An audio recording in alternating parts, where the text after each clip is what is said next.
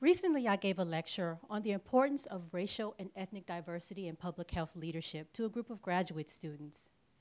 At the end of that lecture, a student asked me, how do you take care of yourself, given the fact that public health is pretty hard work and you don't always see the results of your efforts?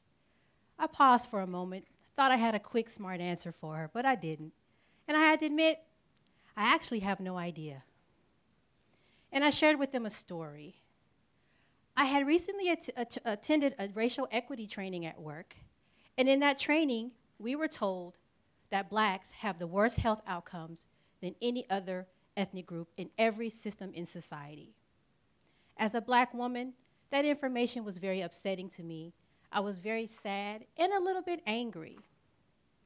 I was talking to a group of coworkers afterwards about what we had learned. And one of my coworkers, Tiffany, who I respect so very much, said something to me that stuck with me. She said the problem is that when they see numbers, we see faces. And she's absolutely right. In my public health work, I've worked on things like sexually transmitted disease prevention, violence prevention, infant and maternal mortality, and I often think about my friends, my family, the people in my neighborhood that I see every day. And in that moment, I realized that my lived experience and my professional experience, coupled with my built environment work, has a great impact on what and how I teach, and that diversity and representation is important in academia. It has occurred to me that I might be the first black teacher that many of my students have ever had.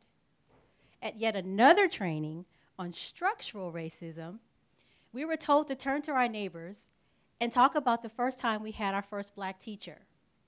So I found someone next to me, and I got so excited and shared that my first black teacher was Miss Oates in kindergarten. She was a tall, slender, graceful black woman, and I remember being so excited to see her in class and learn. My first grade teacher, Miss Phillips, my second grade teacher, Miss Parker, third grade teacher, Miss Washington, fourth grade teacher, Mr. Manzanares, and my fifth and sixth grade teacher, Mr. Williams, were all black. My principal, Miss Starr, was a black woman. My music teacher, Mr. Coates, was a black man. All of my teachers in elementary school were black. In middle school and high school, I still had a really good number of black teachers. Miss Miles, my science teacher, was black, and Miss Broussard was my math teacher.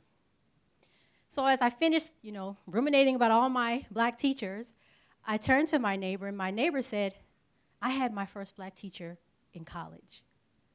We literally had the exact opposite experience growing up. And we talked about what that meant, the impact of that difference. A recent study shows that black students who have black teachers have greater success in high school, and they actually graduate, and do well in college. If black teachers have such a great impact on black students, imagine the impact that black teachers can have for all students. I only had one black professor in college. Back then, believe it or not, I was a very quiet student. I didn't have much to say, but I had a good excuse. During my freshman year at the age of 19, I became a single mother. I gave birth to a daughter 8 weeks early. She was 3 pounds, 11 ounces. So I think I'm okay. I had a good reason to be a little occupied with things during college. This was well before the Affordable Care Act, and my parents' health insurance denied my daughter coverage. I had to get on Medi-Cal to pay her $40,000 hospital bill. So as I walk into class one day, my professor says to me, or to the class, what do you think of when you hear the term healthy families? And there were a variety of responses. A 2-parent family is a healthy family. A family that has all the resources they need to thrive is a healthy family. And I'm sitting there thinking, ain't she talking about the low-income program, health insurance program for low-income people? But I didn't say anything because, once again, I had a lot going on and I didn't want to be wrong, and so I stayed quiet. Sure enough, she was talking about the low-income health insurance program that is available for residents. Imagine how robust that conversation could have been if my teacher had taken the time to get to know who I was. We would have been able to talk about the concepts in class regarding low-income health insurance programs and actually have a real-life example of that in my experience. I've been teaching for about 10 years now. I teach health and public health, and I've done it in both in-person and online settings. Here at Occidental College, I teach an introductory public health course. I love public health. I teach about the history of public health, the basics of public health, the focus on prevention, the focus on community. We talk about politics and their importance in public health. And we also talk about very sensitive topics like racism and its impact on health outcomes. We talk about poverty, and we talk about the social determinants of health. And the social determinants of health are those things that aren't health-related that have huge impact on health outcomes. One of the things that's very important to me as an instructor is to make sure that not only do I share my lived experience with my students, but that I also help them understand that their lived experience also is relevant to public health. One example is the lecture I give on the relationship between educational attainment and health outcomes. One of the things I usually do is ask the students, how has your educational experience helped or harmed your health? And I get a variety of responses. Some students tell me they had to shut the water fountains off because the water was contaminated, or the ceiling tiles were falling down, or we only got abstinence-only sex education in school. There are some students also that have really great experiences and have had wonderful opportunities to move forward in their education. I then talk to them about my experiences, how in 9th grade a classmate was pregnant, or the difference between my experience in public school and parochial school, and how both of those experiences have shaped my life.